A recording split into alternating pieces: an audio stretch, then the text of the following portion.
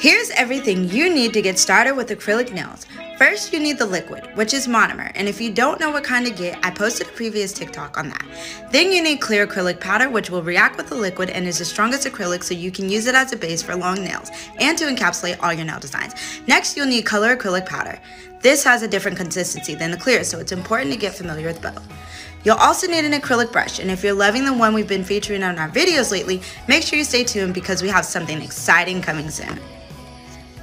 And this is all you need to get started in practicing, but there are a few things you will need if you want to do a full nail set from start to finish.